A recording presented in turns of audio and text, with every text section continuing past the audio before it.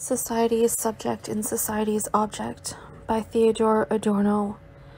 It says it's excerpts from the introduction to the positivist dispute in German sociology. Dialectics is not a method independent of its object. Thus it cannot, unlike a deductive system, be represented as a for itself. It does not accede to the criterion of the definition, but instead it criticizes it. What is more serious is that, after the irrevocable collapse of the Hegelian system, dialectics has forfeited the former, profoundly questionable consciousness of philosophical certainty. The accusation of the positivists, namely that dialectics lacks a foundation upon which everything else might be constructed, is held against it even by currently predominant philosophy, with the claim that it lacks.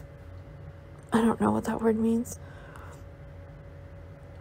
In its idealist version, dialectics ventured through numerous mediations, and in fact, by virtue of being's own non-identity with spirit, to present being as perfectly identical with the latter.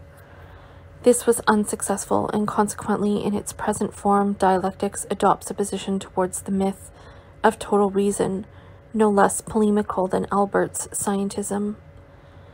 Dialectics is unable to take its claim to truth as guaranteed, as it did in its idealist phase.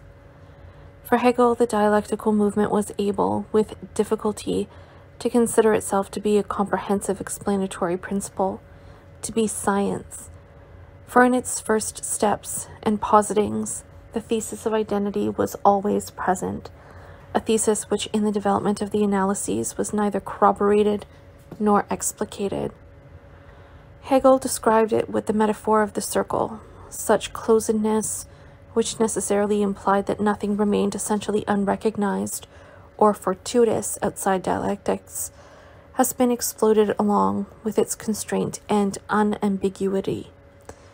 Dialectics does not possess a canon of thought which might regulate it. Nevertheless, it still has its raison d'être.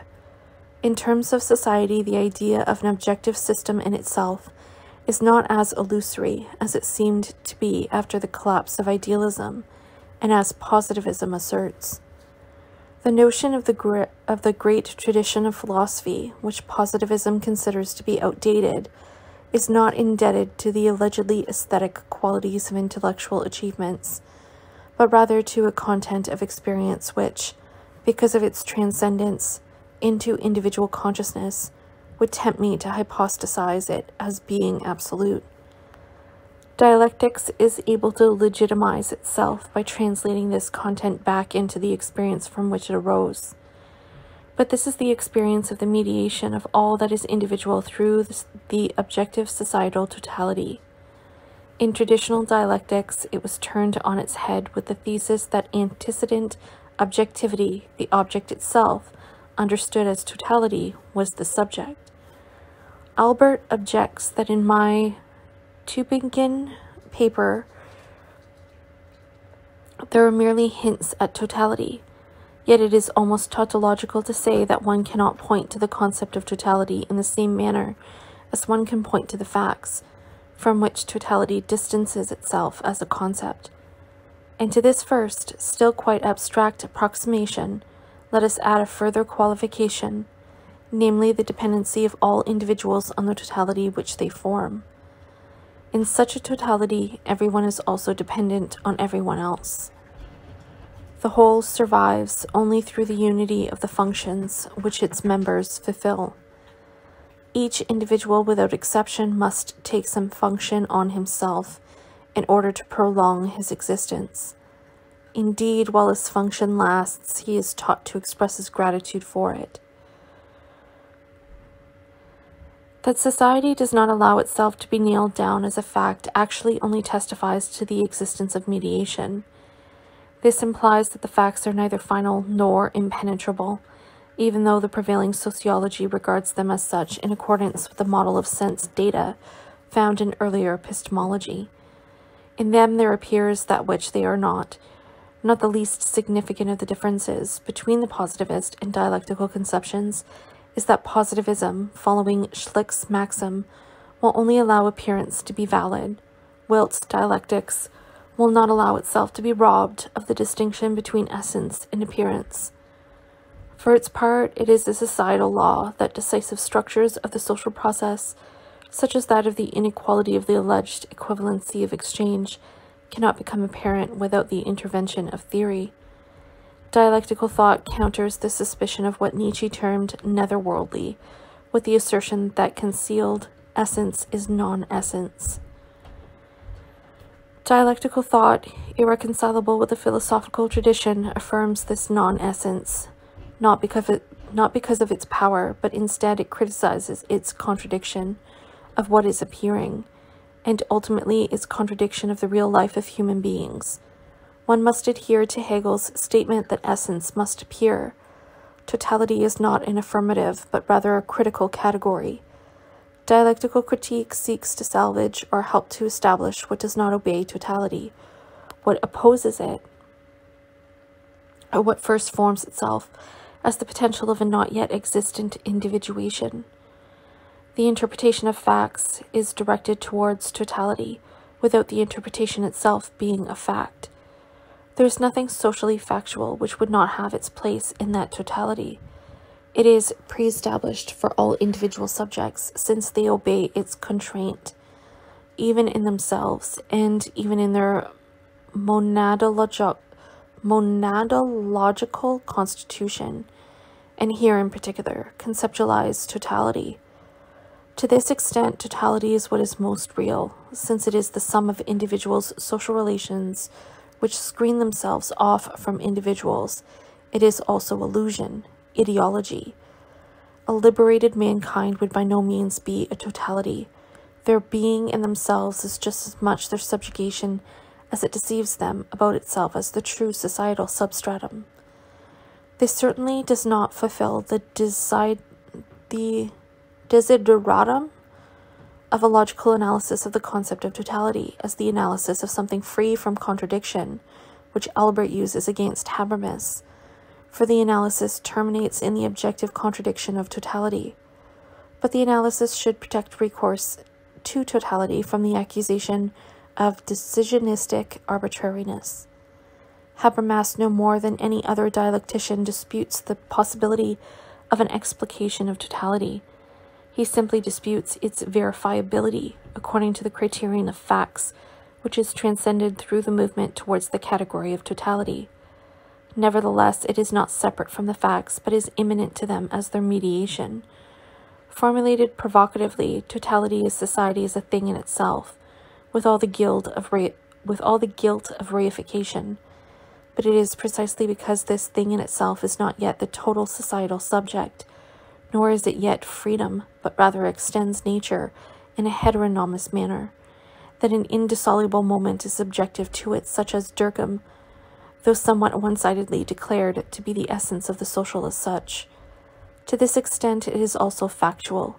The concept of facticity, which the positivistic view guards as its final substratum, is a function of the same society about which scientific sociology, insistent upon this opaque substratum, promises to remain silent.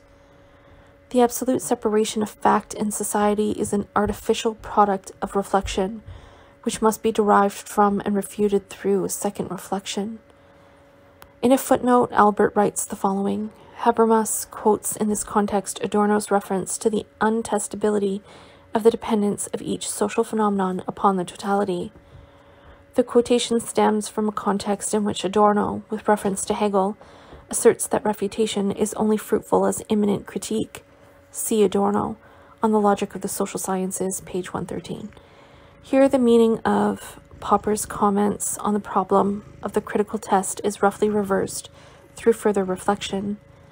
It seems to me that the untestability of Adorno's assertion is basically linked with the fact that neither the concept of totality used nor the nature of the dependence asserted is clarified to any degree. Presumably, there is nothing more behind it than the idea that somehow everything is linked with everything else. To what extent any view could gain a methodical advantage from such an idea would really have to be demonstrated. In this matter, verbal exhortations of totality ought not to suffice. However, the untestability does not reside in the fact that no plausible reason can be given for recourse to totality, but rather that totality, unlike the individual social phenomena to which Albert's criterion of testability is limited, is not factual. To the objection that behind the concept of totality there lies nothing more than the triviality that everything is linked with everything else, one should reply that the bad abstraction of that statement is not so much the sign of feeble thinking as it is that of a shabby permanency in the constitution of society itself, that of exchange. The first objective abstraction takes place not so much in the scientific account of it as in the universal development of the exchange system itself, which happens independently of the qualitative attitudes of producer and consumer, of the mode of production, even of need, which the social mechanism tends to satisfy as a kind of secondary byproduct. A humanity classified as a network of consumers, the human beings who actually have the needs, has been socially preformed beyond anything which one might naively imagine, and this not only by the technical level of productive forces, but just as much by the economic relationships themselves in which they function. The abstraction of exchange value is a priori allied with the domination of the general over the particular, of society over its captive membership. It is not at all a socially neutral phenomenon, as the logistics of reduction of uniformity of work time pretend. The domination of men over men is realized through the reduction of men to agents and bearers of commodity exchange. The concrete form of the total system requires everyone to respect the law of exchange if he does not wish to be destroyed, irrespective of whether profit is his subjective motivation or not.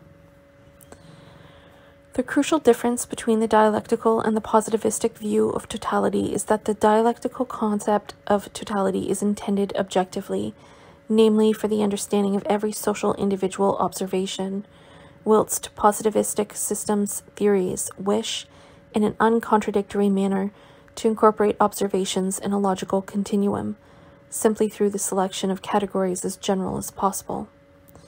In so doing, they do not recognize the highest structural concepts as the precondition for the states of affairs subsumed under them. If positivism denigrates this concept of totality as mythological, pre-scientific residue, then it mythologizes science in its assiduous struggle against mythology. Its instrumental character, or rather its orientation towards the primacy of available methods instead of towards reality, and its interest, inhibits insights which affect both scientific procedure and its object. The core of the critique of positivism is that it shuts itself off from both the experience of the blindly dominating totality and the driving desire that it should ultimately become something else. It contents itself with the senseless ruins which remain after the liquidation of idealism, without interpreting, for their part, both liquidation and what is liquidated, and rendering them true. Instead, positivism is concerned with the disparate, with the subjectivistically interpreted datum and the associated pure thought forms of the human subject. Contemporary scientism unites these now fragmented moments of knowledge in a manner as external as that of the earlier philosophy of reflection, which, for this reason, deserved to be criticized by speculative dialectics.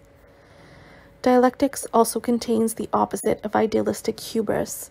It abolishes the illusion of a somehow natural transcendental dignity of the individual subject and becomes conscious of it in its forms of thought as something societal in itself. To this extent, dialectics is more realistic than scientism, with all its criteria of meaning. But since society is made up of human subjects and is constituted through their functional connection, its recognition through living, unreduced subjects is far more commensurable with reality itself than in the natural sciences, which are compelled, by the alien nature of a non-human object, to situate objectivity entirely within the categorical mechanism and abstract subjectivity. Fryer has drawn attention to this. The distinction between the nomothetic and ideographic made by the Southwest German Neo-Kantian school can be left out of consideration all the more readily, since an unabbreviated theory of society cannot forego the laws of its structural movement. The commensurability of the object, society, with the knowing subject exists just as much as it does not exist. This too is difficult to combine with discursive logic. Society is both intelligible and unintelligible. It is intelligible insofar as the condition of exchange, which is objectively decisive, itself implies an abstraction and, in terms of its own objectivity, a subjective act. In it, the human subject truly recognizes himself. In terms of the philosophy of science, this explains why Weberian sociology concentrates upon the concept of rationality. In rationality, regardless of whether consciously or unconsciously, Weber sought what was identical in subject and object, namely that which would permit something akin to knowledge of the object, instead of its splintering into data and its processing. Yet the objective rationality of society, namely that of exchange, continues to distance itself through its dynamics from the model of logical reason. Consequently, society, what has been made independent, is in turn no longer intelligible. Only the law of becoming independent is intelligible. Unintelligibility does not simply signify something essential in its structure, but also the ideology by means of which it arms itself against the critique of its rationality. Since rationality or spirit has separated itself as a partial moment from the living human subjects and has contended itself with rationalization, it moves forward towards something opposed to the subjects. The aspect of objectivity as unchangeability, which it thus assumes, is then mirrored in the reification of the knowing consciousness. The contradiction in the concept of society as intelligible and unintelligible is the driving force of rational critique, which extends to society in its type of rationality, namely the particular. If Popper seeks the essence of criticism in the fact that progressive knowledge abolishes its own logical contradictions, then his own ideal becomes criticism of the object if the contradiction has its own recognizable location in it, and not merely in the knowledge of it. Consciousness which does not blind itself to the antagonistic nature of society, nor to society's imminent contradiction of rationality and irrationality, must proceed to the critique of society without, some Greek word, without means other than rational ones. The validity of knowledge, and not only of natural laws, is certainly largely independent of its origin. In Tübingen, the two symposiasts were united in their critique of the sociology of knowledge and of Pareto's sociologism. Marx's theory opposes it. The study of ideology, of false consciousness, of socially necessary illusion would be nonsense without the concept of true consciousness and objective truth. Nevertheless, genesis and validity cannot be separated without contradiction. Objective validity preserves the moment of its emergence, and this moment permanently affects it. No matter how unassailable logic is, the process of abstraction which removes it from attack is that of the controlling will. It excludes and disqualifies what it controls. In this dimension, logic is untrue. Its unassailability is itself the intellectualized societal taboo. Its illusory nature is manifested in the contradictions encountered by reason in its objects. In the distancing of the subject from the object, which realizes the history of the mind, the subject gave way to the real superiority of objectivity. Its domination was that of the weaker over the stronger. Perhaps in no other way would the self-assertion of the human species have been possible. The process of scientific objectivation would certainly not have been possible, but the more the subject seized for itself the aims of the object, the more it in turn unconsciously rendered itself an object. This is the prehistory of the reification of consciousness. What scientism simply assumes to be progress was always, at the same time, a sacrifice. What in the object does not correspond to the ideal of a pure subject for itself, alienated from its own living experience, slips through the net. To this extent, advancing consciousness was accompanied by the shadow of false consciousness. Subjectivity has in itself eradicated what does not yield to the unambiguousness and identity of its claim to domination. Subjectivity, which is really always object, has reduced itself no less than its object.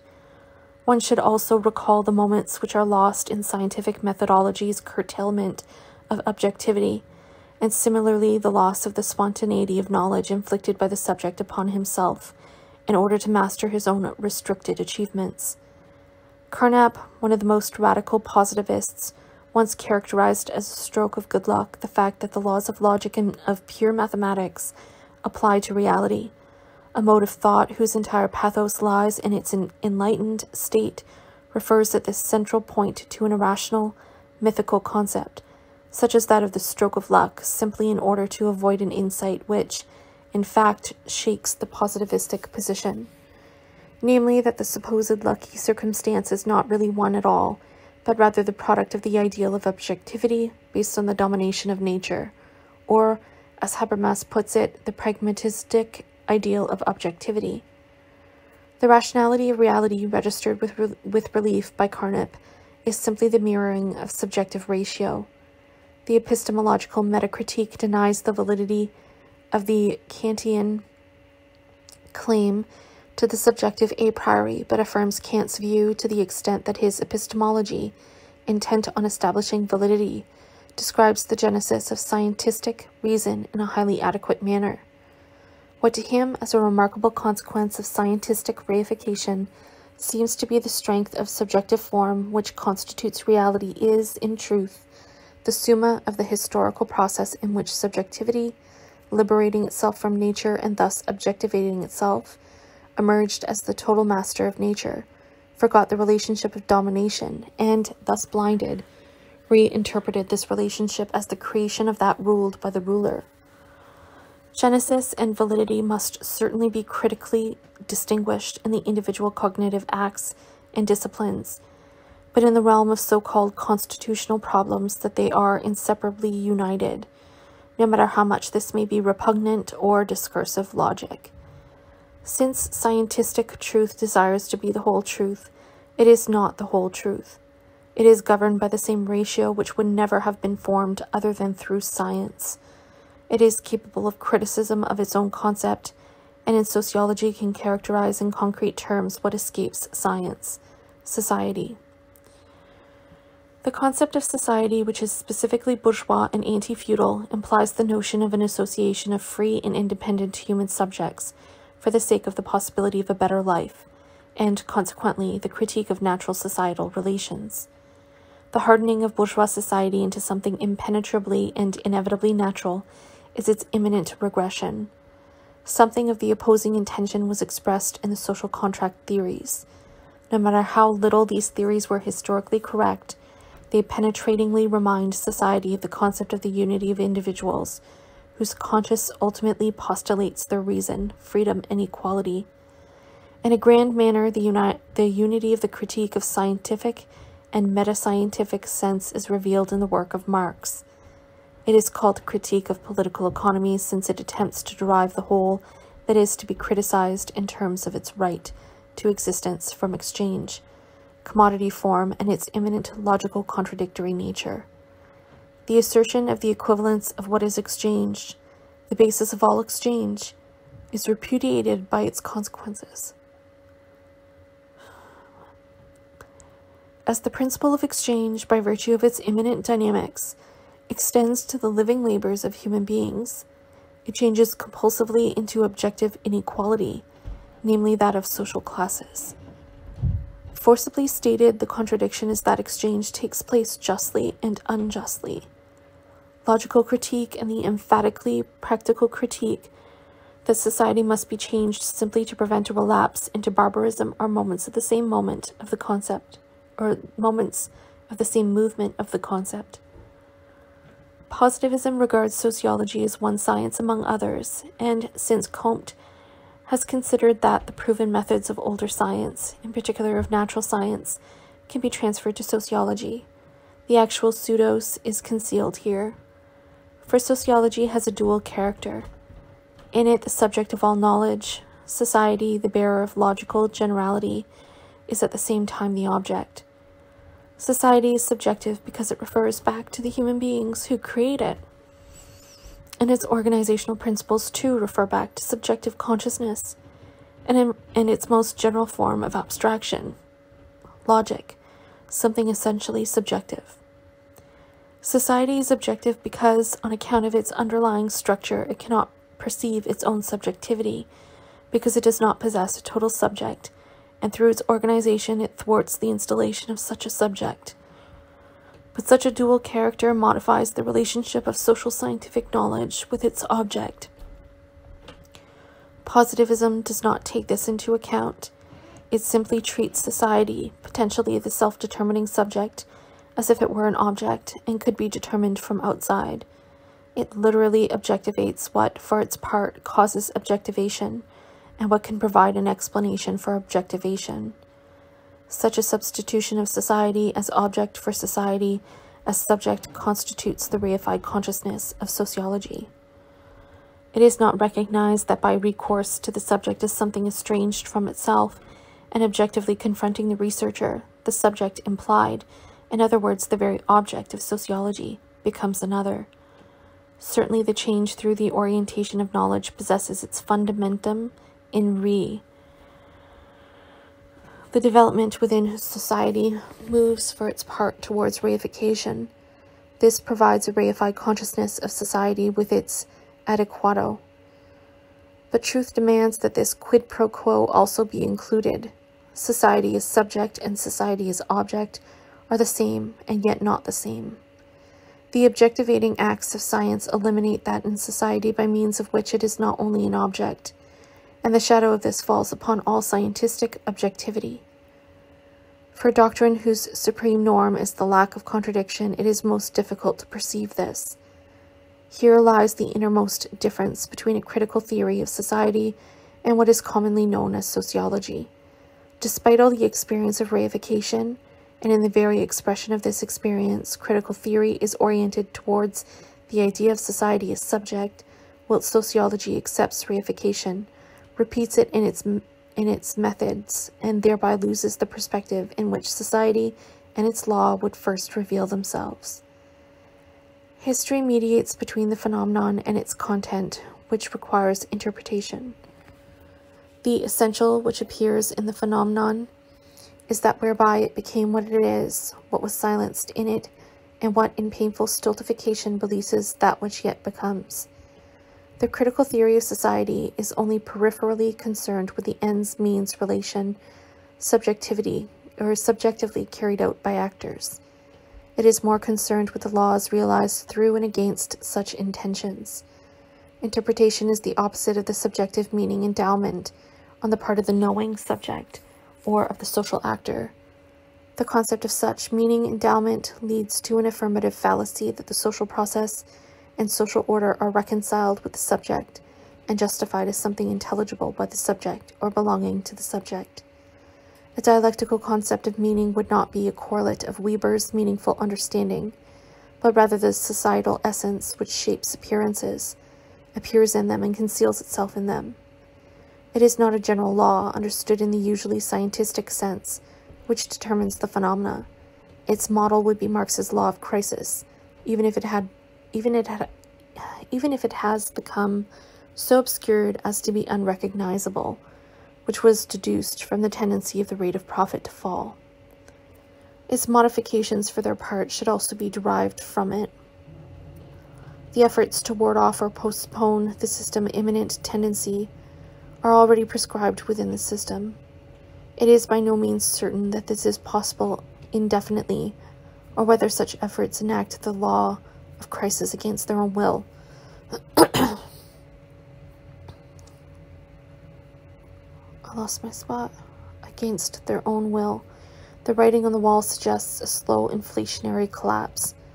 Society is a system in the sense of a synthesis of an atomized plurality, in the sense of a real yet abstract assemblage of what is in no way immediately or organically united.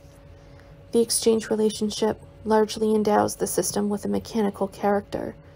it is objectively forced onto its elements, as implied by the concept of an organism, the model which resembles a celestial teleology through which each organ would receive its function in the whole and would derive its meaning from the latter. The context which perpetuates life simultaneously destroys it, and consequently already possesses in itself the lethal impulse towards which its dynamic is propelled.